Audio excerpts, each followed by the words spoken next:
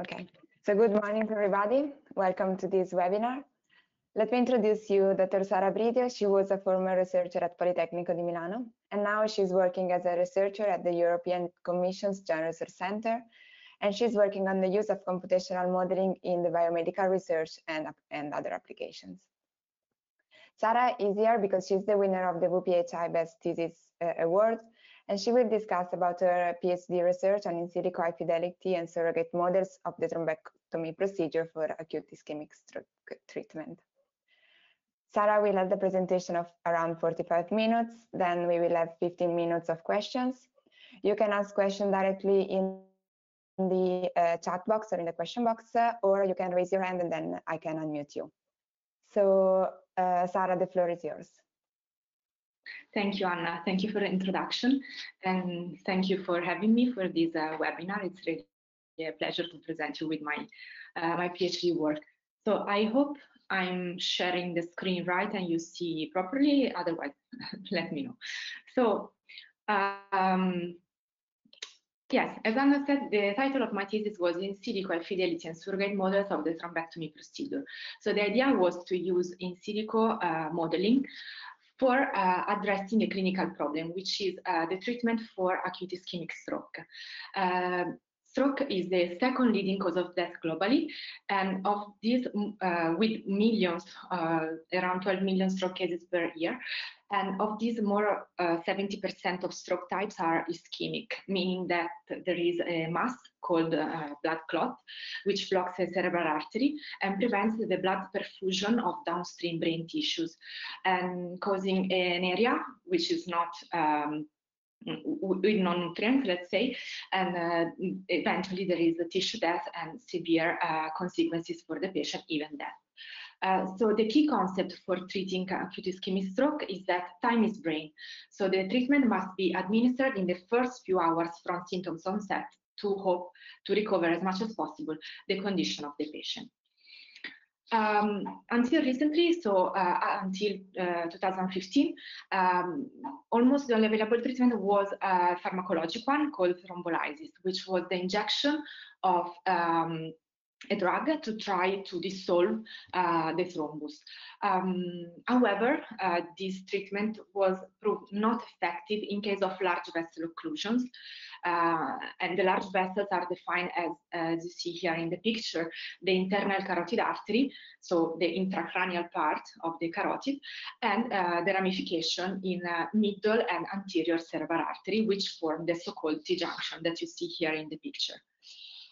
So in 2015, a new treatment was proposed for specifically for large vessel occlusions. This treatment is a mechanical type of treatment called endovascular thrombectomy or mechanical thrombectomy. In 2015, there was this important clinical trial called Mr. Clean that you will hear also later in the presentation. And with this clinical trial, it proved that this treatment was effective and safe for large vessel occlusion up to 6 hours after the symptoms. So endovascular thrombectomy is done is a minimally invasive procedure where from the femoral usually or the brachial artery you enter with the interventionist enters in the patient's circulation with a catheter, and inside the catheter, as you see in the picture, there is this metallic mesh called stent retriever, which is crimped inside to go up to the position in the cerebral artery where there is the occlusion. Here, the catheter is unsheathed, and the stent, which is made of nitinol, self-expandable, recovers its original shape, so it enlarges and traps the thrombus, and then there is the retrieval phase, as you see here in the video, hopefully removing the occlusion. Sometimes there is also some aspiration with some catheters, but now I will talk about the procedure with stent retriever. So this, after this clinical trial, this treatment became the gold standard for this type of occlusions. However, it's not. There is still room for improvement of the outcomes of this treatment, because only in about 40% of cases there is a first-pass recanalization, which means which is very important, because the less passes you need to do, the fastest is the operation and the restore of the blood flow for the patient. The main causes of failure are if the thrombus escapes, of course, from the stent retriever and you cannot remove it, or if the thrombus fragments and causes this small embolization in smaller vessels. So these causes of failure are related to various elements. For one of those, very important, is the thrombus type. The thrombus can be very different in different patients. It can be what is called a white thrombus, mainly made of fibrin and platelets, which is usually very stiff, or what is called a red blood cell rich thrombus, so made mainly of red blood cells, which is very soft but also fragmentable, and of course compositions in between. And from clinical and experimental studies, for example, it is seen that fibrin-rich clots are stiffer, they oppose more friction and are more difficult to retrieve, while red thrombi give more the problem of the embolization due to its softer material and that is more fragmentable. Of course, an element that has an influence is the design of the stent retriever. There are many and very different among them currently in the market. So there is now a great interest in optimizing the procedure by designing new, improving also the design of existing devices. For example, tailoring specific treatments for some specific subpopulation, for example, based on the type of thrombus, and also to allow for a better preoperative planning to assist the neurointerventionalist before doing the procedure. So the aim of my PhD thesis was to develop in silico models, so in silico tools, for this aiming at this improvement of the treatment. So I developed in silico models of the thrombectomy procedure performed with stent retriever. The presentation will be divided in these three big topics. The first one presenting the high fidelity model of the thrombectomy procedure. Then I will go into the use of high fidelity and surrogate models of the procedure for in silico stroke trials. And finally, I will present to you a surrogate thrombectomy model with the intent of supporting preoperative planning. So let's go with the first part. I will start with by showing you how we developed this high fidelity model and a validation with in vitro experiments. So we started in collaboration with Serenovus, a company producing stent retrievers that had this setup for in vitro experiments of thrombectomy. As you see, there is a patient-like silicone vessel composed of the internal carotid artery and the ramification in ACA and MCA. Then the neurointerventionalist perform the thrombectomy procedure in this model with the three of the mostly used devices, so the Embotrap by Serenovus, the Tribo XP from Stryker, and Solitaire by Medtronic. Each device was used twice with two types of occlusions, once with a red thrombus made of 45% of red blood cells and a white thrombus made 100% of fibrin and platelets, so a stiffer one. Here, and also there is the system of catheters and that I was saying before. Here is a video, an example of one of the procedures that were performed by the nerve interventionalist for these experiments. So in total, we had 6 in vitro experiments that we wanted to reproduce in silico. So what we were given before reproducing the procedure was like a picture like this. So the position of the thrombus and of the stent right after its deployment, right before the retrieval. And from this image, we try to replicate in silico, and then we run the simulation, and only at the end we compare the result with the in vitro experiment. So here is how we built our in silico model. So we were given the CAD model used for 3D printing the silicone vessel. We used it to create the in silico model. And the vessel was discretized with quadrilateral rigid elements. Then we also modeled, of course, the catheters, also discretized with rigid elements.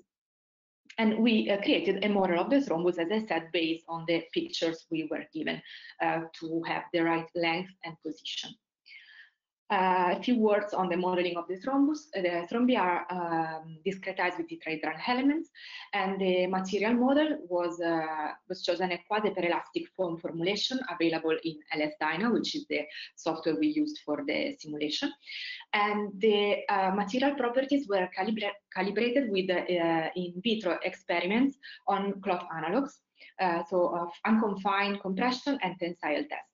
As you see here in the graph, white thrombi are usually stiffer than red thrombi, and this information, of course, is integrated in our model.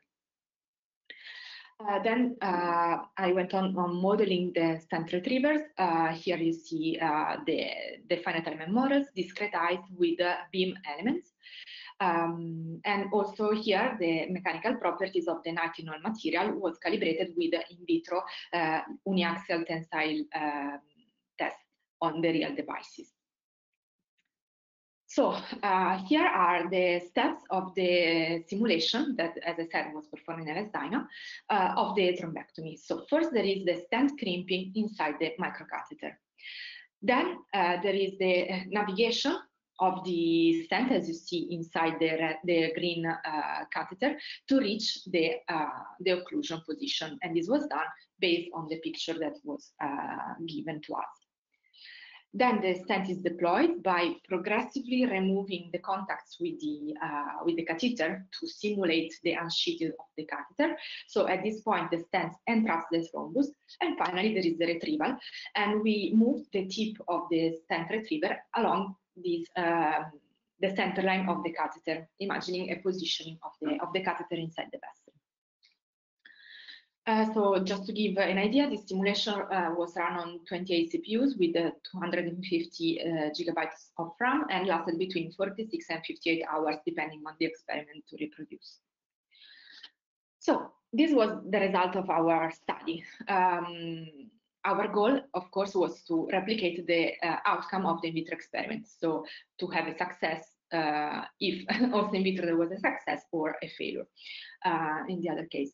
So as you see, we succeeded in 5 out of 6 cases. Only in one we had a successful outcome in silico, and it was a failure in vitro.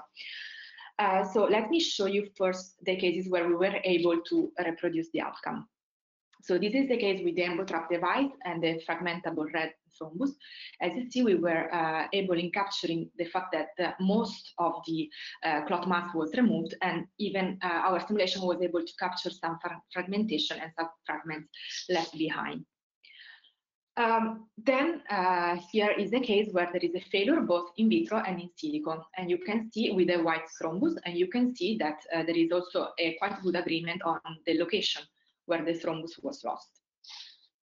So now I will show you the case where we had a different outcome in silico, is with the embotrap device and the white thrombus. And yes, as you can see, the kinematic of the procedure was quite well caught until towards the end, where I would say where the thrombus remains well engaged in our device in silico, while it was lost towards the end of the vessel in vitro. So yes, the outcome was different, but the overall kinematics was in good agreement, I would say. So we were quite happy about this result of this experiment. And so our high-fidelity finite-element simulation of the procedure was validated with this in vitro experiment with 2 clot types and 3 different devices. The limitations here was that the vessel walls were modeled as rigid, but these seem to be acceptable, and also in the brain the vessels are surrounded by the gray matter and they don't move so much.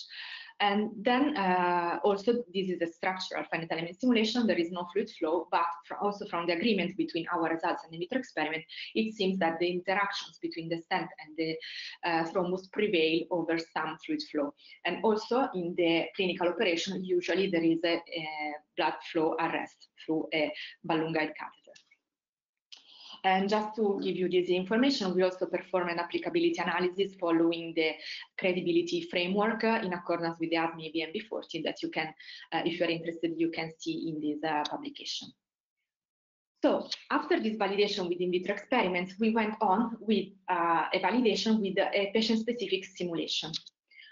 So First of all, we wanted to, in collaboration with the Academic Medical Center in Amsterdam, we collected patient images and information of the procedure for this specific patient. So we acquired CT scans and segmented and obtained a vascular model. Then we had a characterization of the extracted clot in terms of its composition.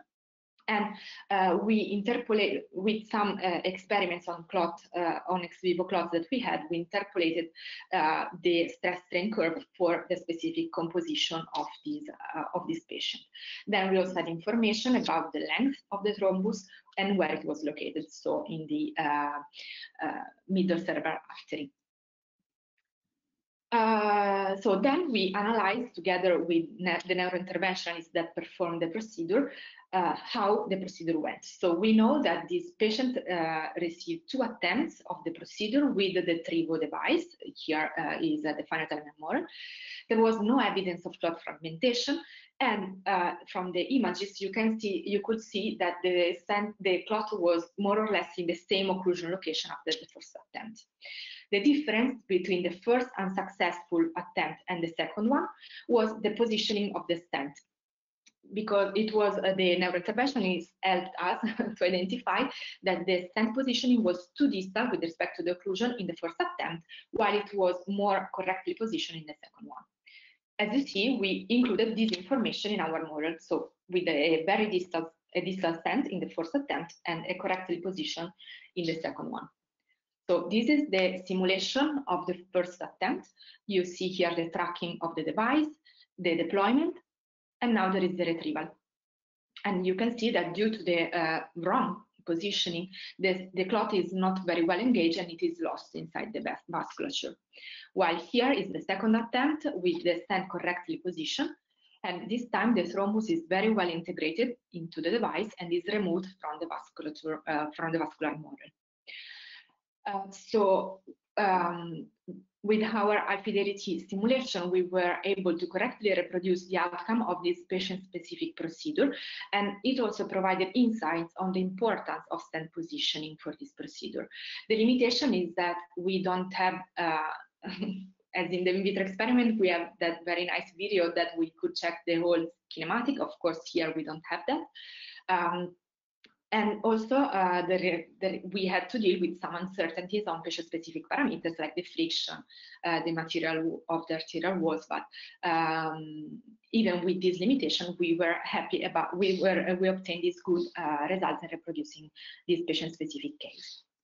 So after these validation studies, we went on to use this high-fidelity model to conduct some studies on the procedure. And for example, we started by studying the impact of the cerebrovascular anatomy on the outcome of the procedure. As you see, the carotid siphon has a very tortuous anatomy that makes the procedure quite difficult sometimes, because you have to navigate and retrieve the stent with the clot in this very tortuous shape. So for this study, always in collaboration with the Academic Medical Center in Amsterdam, we collected 14 patient-specific cerebrovascular anatomies coming from the Mr. Clean registry, which is the clinical trial that I was talking about at the beginning. So we isolated from this segmentation the 3 large vessels of interest, and then I created an automatic MATLAB script to perform a geometric characterization of each of these analyses. So I extracted parameters like for example, the average diameter of the middle cerebral artery, the angles formed at the T-junction, and then a very detailed characterization of the carotid siphon. So I divided each carotid siphon in 4 bands. So from the T-junction, there is a superior, then the anterior, posterior, and finally the inferior band. And for each of them, I collected the length, the tortuosity, the diameter in the point of maximum curvature, and also the curvature of the bands, the angles between them, the distances, to try to characterize as much as possible each anatomy. And so I collected a total of 27 what I called local geometric parameters for each cerebrovascular anatomy. So after this, I decided to run the simulation, and where the only difference was the vascular anatomy. So I tried to place a clot of the same length of 14 millimeters and composition in the same location, so in the middle of the MCA of each patient. And I ran the thrombectomy simulation with the same device. So the goal was to see in which simulation I had a positive or negative outcome, and trying to find correlations with the anatomy parameters. Out of the 14 simulation, I got 9 positive outcomes and 5 negative outcomes. So I put them here in this graph. You see the parameters, what I call the best classification index. So 2 geometric parameters. So in the x-axis, there is the ratio between the diameter of the thrombus and the diameter of the anterior band, which is the one, let's say, in the middle, here highlighted in blue. While on the y-axis, there is the radius of curvature of this same band. So a combination of these 2 parameters seem to provide a very good characterization of cases with positive and negative outcomes, suggesting that by observing these kind of parameters, you can make predictions on how the probability of having a positive or negative outcome. So this study demonstrated for the first time the impact of the vascular anatomy on the outcome of the thrombectomy in silico, and also the importance to focus on very local geometric parameters rather than on more general parameters that are usually used in the clinics. The limitation is that, of course, this is run on a limited number of patients, and this is valid for the specific type of thrombus and device that I used. But this shows an approach of how this in silico model can inform about what impacts the outcome of the procedure in patients. So this concludes the first part of my work, and now I will show you how this high-fidelity model and also a type of surrogate models was used to run in silico stroke trials. So first, I will show you how I plan an in silico stroke trial proof of concept with this high-fidelity simulation. Yes, a few words on what is an in silico trial. It is a computer model of 4 main elements. So first, you need to model the virtual population on which you want to test, for example, a new procedure or a new device. Then you will model the pathology on set. Here, for example, the formation and the occlusion of the artery. Then you model the treatment, and finally, there is an evaluation on the outcome of the virtual population. So in silico trials, there is, as you know, a great interest now in developing this technology because it allows to reduce, refine, and partially replace in vitro experiments, animal tests, and clinical trials, so reducing the time and costs for launching new compounds into the market, and also ethical aspects related to animal tests and some tests on patients. So currently, the usual clinical trials, only around 10% of them are successful. So also in silico trial can refine the studies that are conducted. This part of the work was carried out inside this Horizon 2020 project called INSIST, which had the aim of developing in silico trials for the treatment of acute ischemic stroke.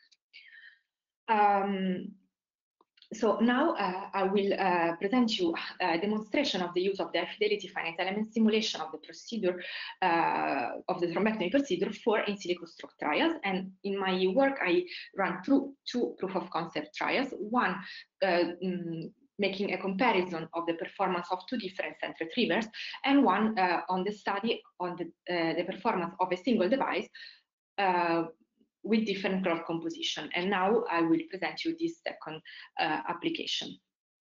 So this time I created a virtual population with 100 patient-specific cerebral vasculature segmentation from the same Mr. Clean registry. As you see here, I received these point clouds with the center line of the vessels, and I created an automatic program to create this model of the cerebral vasculature, of the thrombus, and of the catheters.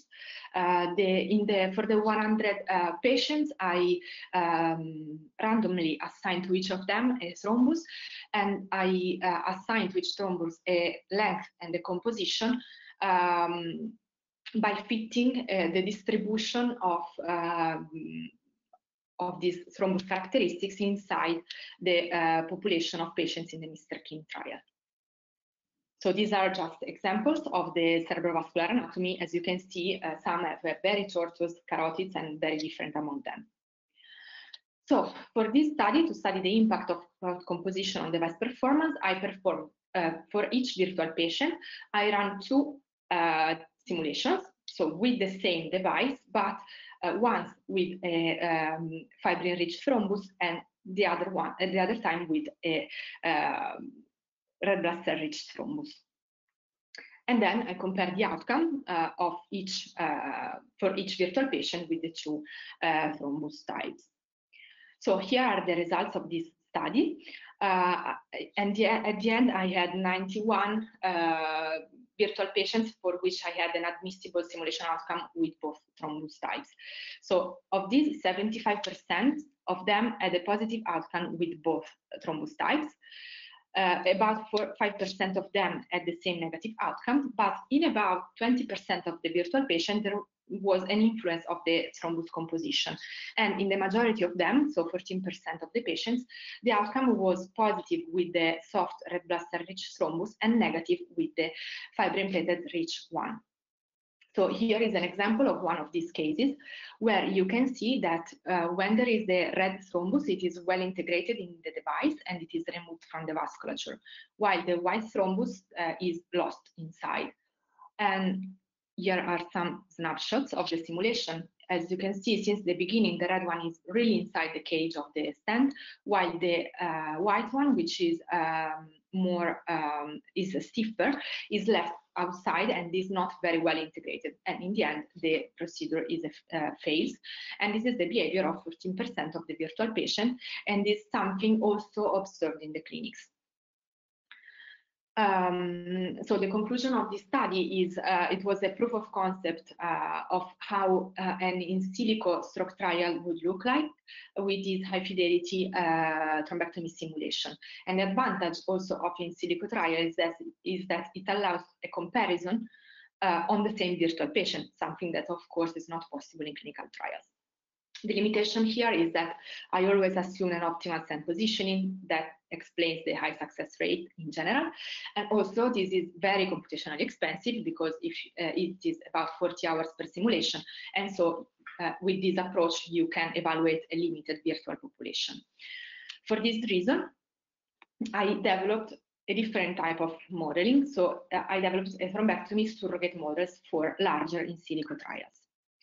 So a surrogate model is a computationally inexpensive model that tries to replicate the input-output relationship of a high-fidelity model. So here, the high-fidelity, of course, is the finite-element thrombectomy simulation. I collected a data set of many of these simulations, and I trained a surrogate model to learn the relationship between a set of input that then I will specify and the outcome of the procedure. In this case, I chose a binary outcome, so success, yes or no, of the procedure. So I built a classification model. The advantage, of course, is that it gives nearly instantaneous prediction with respect to the high fidelity simulation. So the aim here is to develop this surrogate model and to integrate it in a platform for in silico stroke trials on large virtual populations.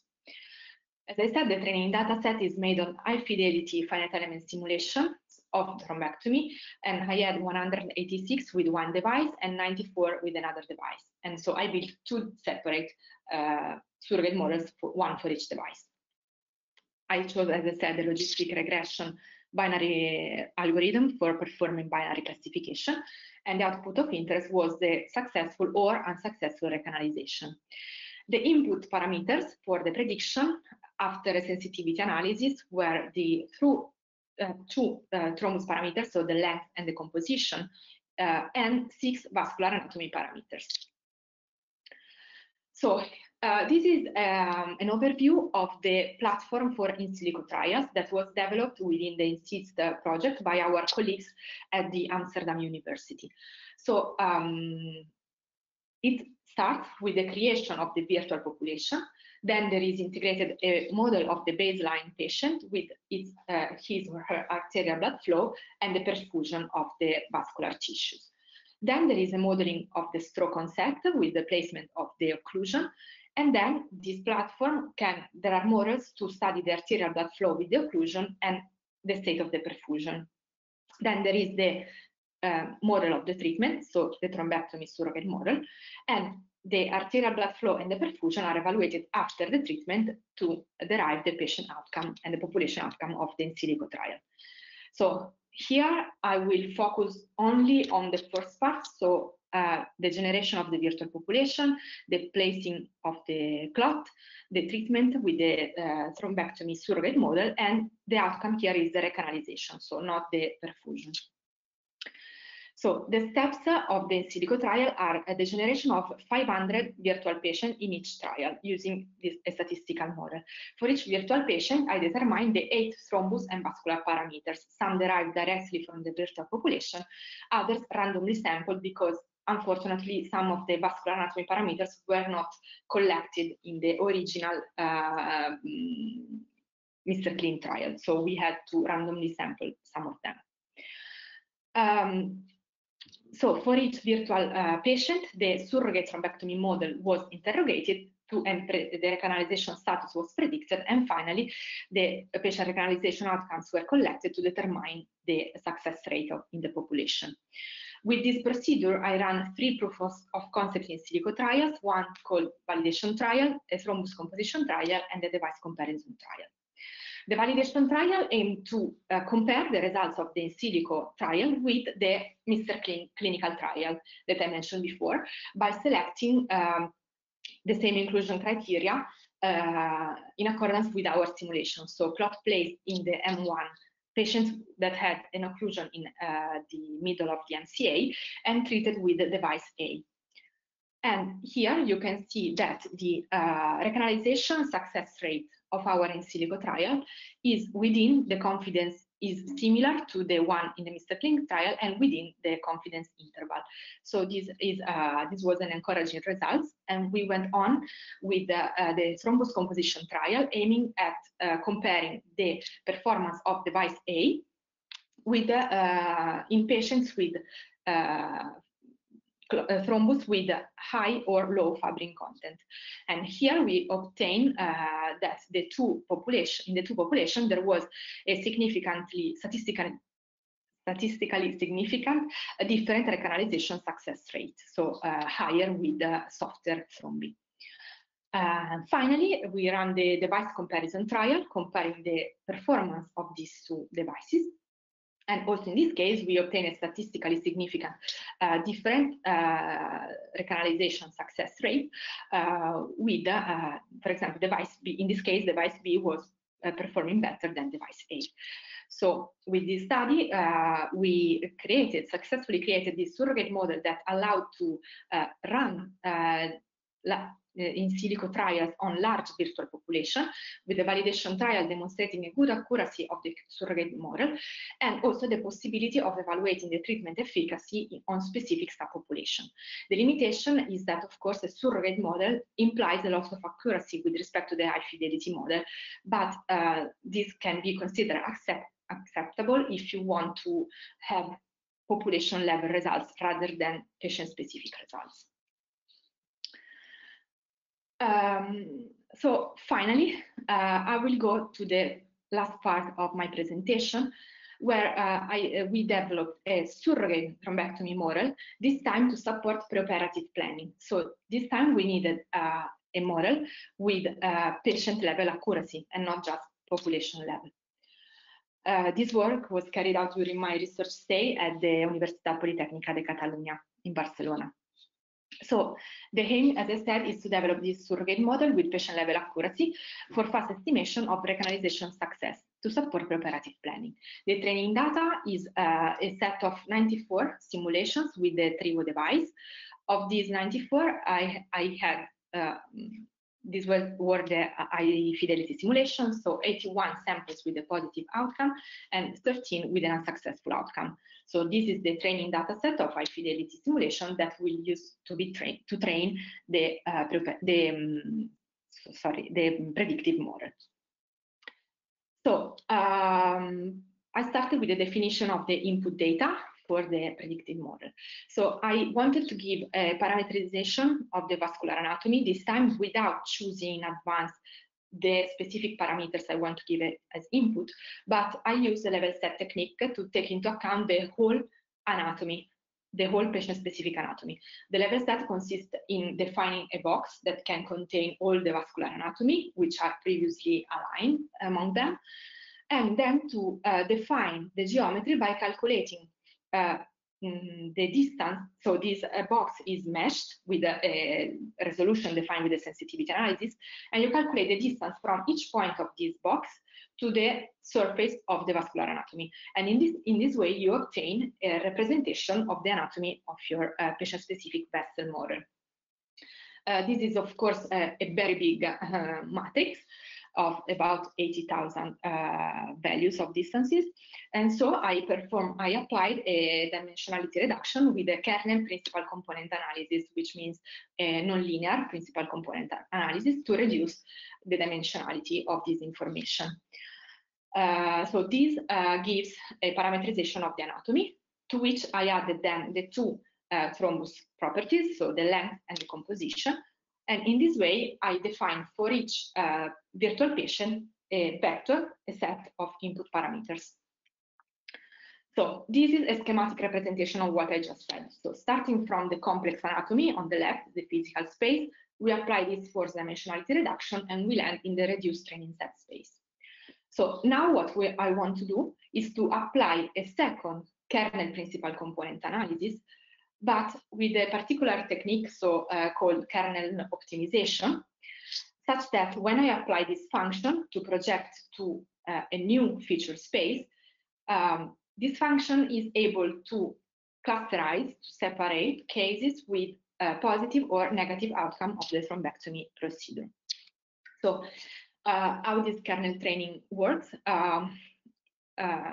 here is the mathematical equation, but what they mean, it is an optimization problem where the objective of the optimization, the objective function is to means to maximize the distance between samples, but with a constraint called local isometry constraint applied only to samples that I know belong to the same class. I know it because it's the training data set. Okay, so this allows to project, when you apply this optimized kernel function, you can separate the samples based on the successful outcome or not. So going back to this representation, this is for the training of the model. And once you have a new test sample, you start with the whole anatomy, and you apply the first KPCA to reduce the dimensionality and parameterize the anatomy. Then with this set of input parameters, you use the optimized kernel function to project this sample, and it will land in one of the two clusters. And in this way, you can predict the outcome of the procedure.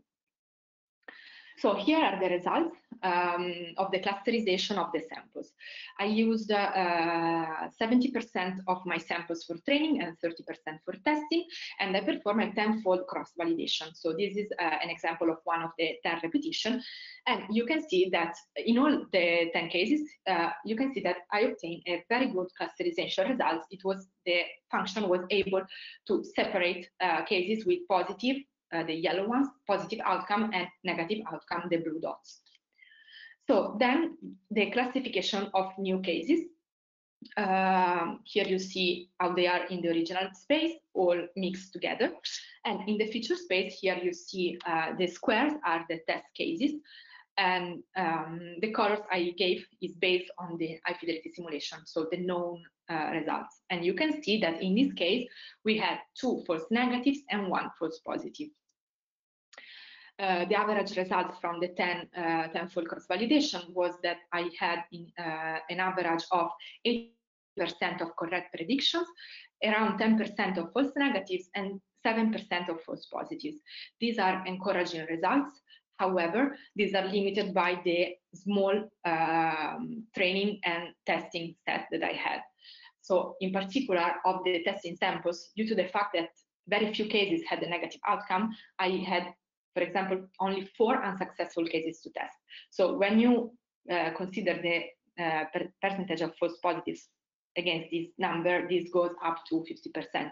So there is still room for improvement, in particular by enlarging very much the training data set, which, as you can imagine, is also computationally expensive because you have to run many high-fidelity simulations. So to conclude, this study was focused on the creation of ad hoc methodologies for prediction of thrombectomy outcomes and combined level set and optimized kernel principal component analysis techniques. It provided good, very good clusterization results and encouraging good classification results of test samples. And it is the first attempt towards real-time prediction based on patient-specific data for preoperative planning. And as I said, the limitation is that there is a limited and very unbalanced data set, and in the future, also different kernel functions may be considered. So to conclude, in my PhD thesis, I developed in silico models of the thrombectomy procedure with stent retriever. First, I developed an high-fidelity model, and it was validated with in vitro experiment with the first patient-specific case, and it was used to conduct a first study on the impact of vascular anatomy on the procedure outcome. Then I used the high-fidelity model to run proof of concept in silico stroke trials, and it was used to evaluate the outcomes in different subpopulations and the performance of different devices. Then I also demonstrated how a surrogate thrombectomy model can be built and used to run in silico trials on large virtual populations. And finally, I also tried to develop a different type of surrogate thrombectomy model with a patient-level accuracy to support preoperative planning, and which is a tool that can better inform and support the clinical decision-making of the neurointerventionalist to improve the first-pass recanalization rate in stroke patients. So with this, I thank you for the attention, and I want to thank my PhD supervisor, Professor Francesco Migliavacca and Giulia Luraghi, and also all the partners in the INSIS project, of course. And here below, you can see my contacts, my email and LinkedIn account, and please, if you have any question now or later, get in contact. Thank you.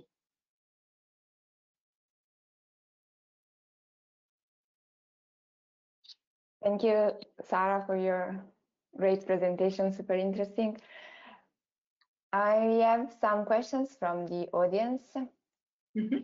Benedict is asking you, she said, congrats for this very interesting study. And she asked if you think that stent with different composition should be used according to the type of thrombus, red versus white clot. Thank you.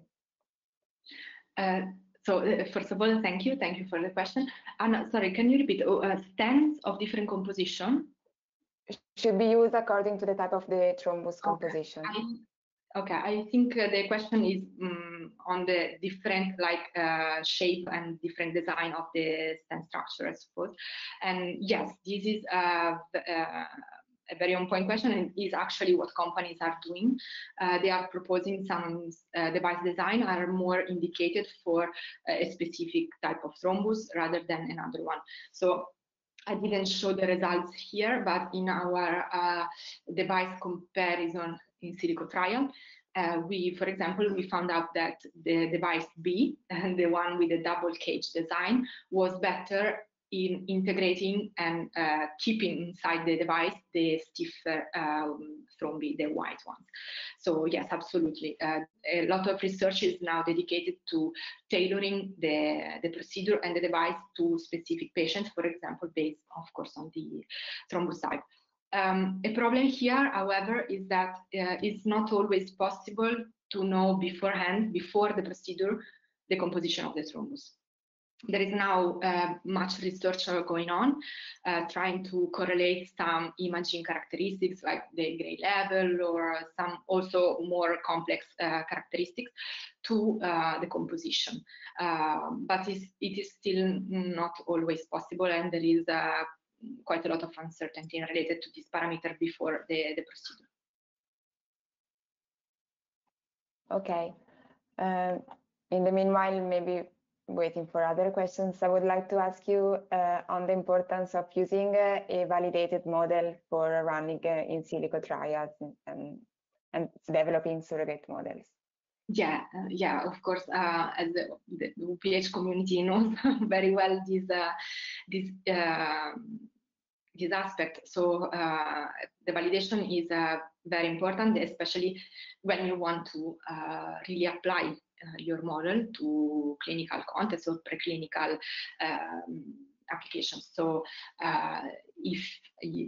of course, there is this BMB40 standard that proposes a risk-based approach for the evidence you must provide. So, of course, if the life of the patient depends on your model, it must be very well validated, and its credibility in that specific context of use must be proven.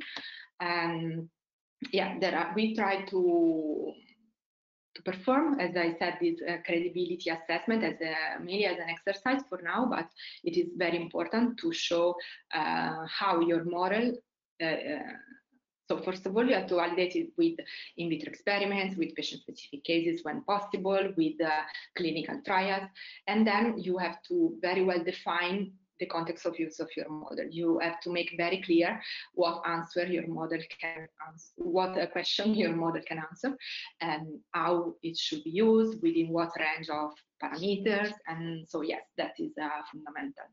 It's a fundamental step. And okay. Also, sorry, no, I didn't want to. Sorry. I believe you finished the answer, but I didn't meant to interrupt you. Yeah, sure. I think we have no other questions. Okay, a new one has arrived. Okay, a lot of questions. Okay. The first one from Luca.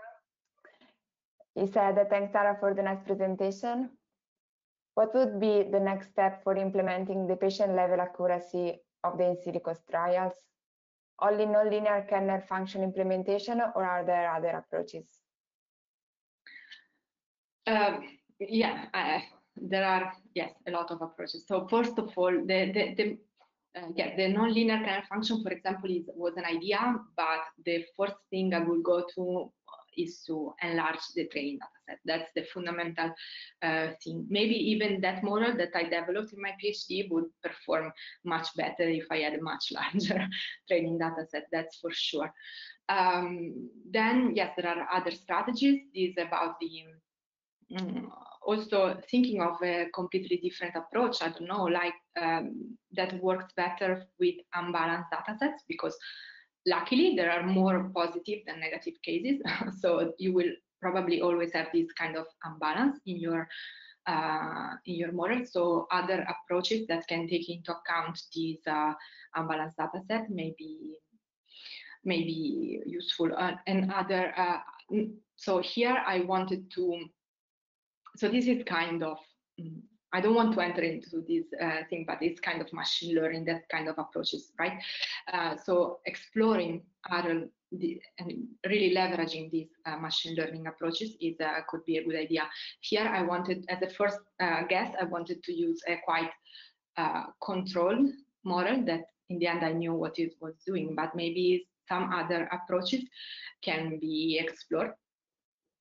again, also with the, we were talking about validation. It's always tricky when you want to use this kind of approaches in biomedical applications, but it's worth to try that. Yeah, these are my ideas right now. So there are many options though to build this kind of model. Thanks. And then Marta asked, thank you for the presentation. And then she asked, how would you improve your high fidelity in silico models? Yeah, there are a lot, as I said, a lot of limitation or modeling assumptions that we made. The one about the rigid vessel walls, for example.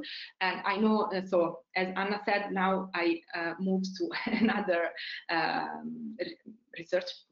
I changed job, let's say, but I know my colleagues in labs are continuing with this work and are currently overcoming some of the limitation of this work. So I know they already integrated these deformable vessel walls, and they will study. We started already in my PhD. We started to compare the results, and it doesn't seem to affect too much. But of course, if you want to be more realistic, you may also introduce deformable walls. Then in this, throughout all this presentation, I use structural finite element simulation. So we neglected the fluid flow, the blood flow. As I said, usually in the clinical procedure, there is some blood arrest, so with the balloon, but still there is some blood flowing. And if you want to be more adherent to the reality, you may also take into account and perform, for example, some fluid structure interaction. However, you have always to consider if it is worth it, because the computational effort would be very higher, and also you will introduce a lot of uncertainties related to how much flow comes from smaller vessels to the occlusion and parameters like that. So these kind of studies will help to know where there is room for improvement of the model. Then a lot of improving can be associated with the modeling of the properties of the thrombus. This is also something that I know my former colleagues are very now engaged in doing to improve the characterization and the modeling of the material properties of the thrombus, its fragmentation modality, the friction, studies on the friction between the clot and the arterial wall. These are the parameters where I will look into to improve the high fidelity model. Great. And on this, Eduardo asked, how did you handle the fragmentation of the clot in the simulation? Yeah. Right now, it was what I showed here. It was a failure mode of the elements there are elements that made the thrombus. So with a threshold on the stress. So when the stress was higher than some threshold in that element was kind of removed from the model, and so that's how you see that there are fragments, so parts where there are no more connection, there is a fragment. And the stress threshold was calibrated with always with these in vitro experiments in tensile tests on clot analogs. And this is great. the function in a design. The last question, Benedict asked that you can use the model and the response should be compatible with the medical routine. So how quickly do you think the answer can be given? Yeah, it must be very quick. That's why we went to the, you can, for stroke, for other application, as you know, like for valvular procedures, you can use the high fidelity model to plan the procedure. For stroke, you cannot, because you cannot wait for the computational time required to handle this very complex simulation. That's why we went for surrogate modeling approaches. And for stroke treatment, the less time so the preparative planning must be done as quick as possible. Usually, the patients, as soon as arrives in the clinics, the procedure is done. So ideally, your procedure must, your model must run almost instantaneously. So I envision something like from the images that are currently routinely acquired, some CT scans, there must be something that automatically is able to segment it and find the vascular model, which is already possible. Our colleagues in Amsterdam did that, for example, inside the INSIST project. And from there, you should also, from the imaging, ideally, you should have an idea, an estimation on the clot type. Of course, the location that you already know from the images, but the clot type, if it's stiff or not. And you should integrate this information in this surrogate model that can provide an instantaneous estimate. And also, so here I created a model with one device. Of course, the idea is to have surrogate models with all, or at least the most common devices, and have estimations of the probability of success for each device and each type of procedure. But this is, once you have this trained model, this is not a problem. It is instantaneous. The tricky part would be to have this streamline of automatic operations from the imaging of the patient, and in few seconds having the input parameters you need to interrogate the models. And then the neurointerventionist, which of course always has the final decision, but can have a support with your model, with the probability of success of each procedure, a better idea on which procedure to perform. Okay, great. I think we have reached the time. And thank you, Sara, for your presentation. And thank you all for attending this webinar. See you the next time. Thank you. Thank you all. Bye.